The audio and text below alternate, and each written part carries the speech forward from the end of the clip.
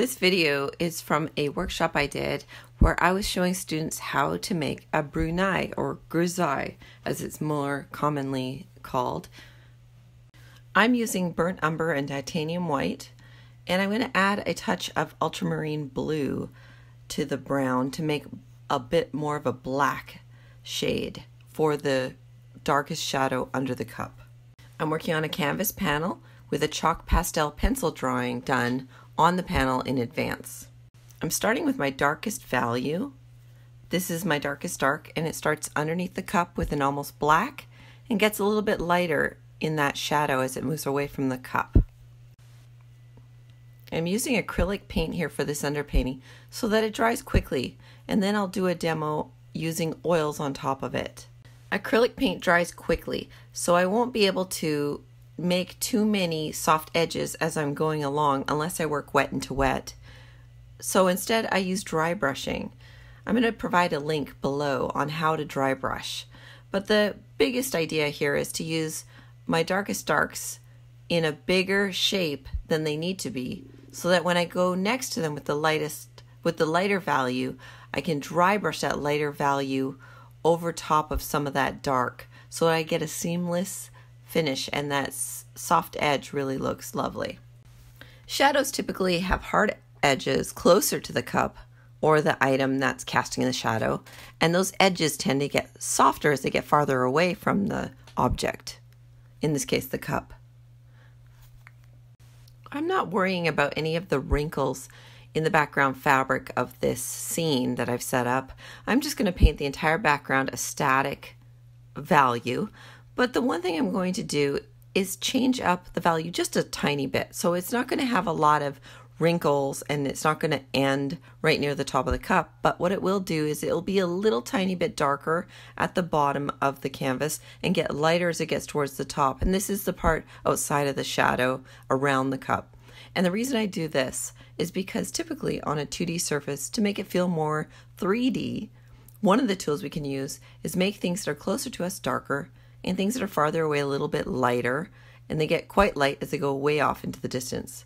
Since this is a tabletop, I'm just going to have the bottom be a little bit darker than the top, and I'm going to start from bottom to top. So I start painting the bottom few inches, working my way upward, and adding a little bit more white as I go up. As you're painting, make sure to constantly assess your values so that everything relates to each other. How dark is the cup next to the background? How dark is that cup next to the shadow? And how dark is the cup next to the highlights?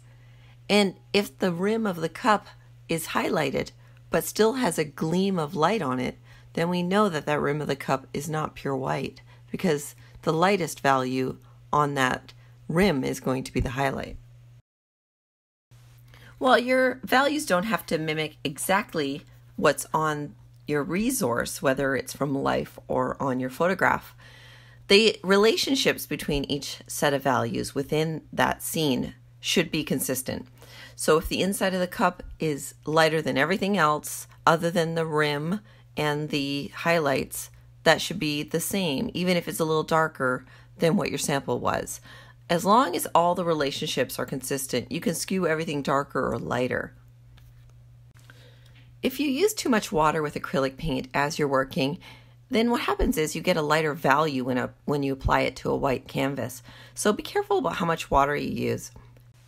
For line work, like the rim of a cup, I almost always rely on a Filbert brush. Its flat bristles with rounded end are perfect for creating a nice line, where a round brush a lot of times is so susceptible to pressure, I can't control the thickness and thinness of it as well as I can with the Filbert.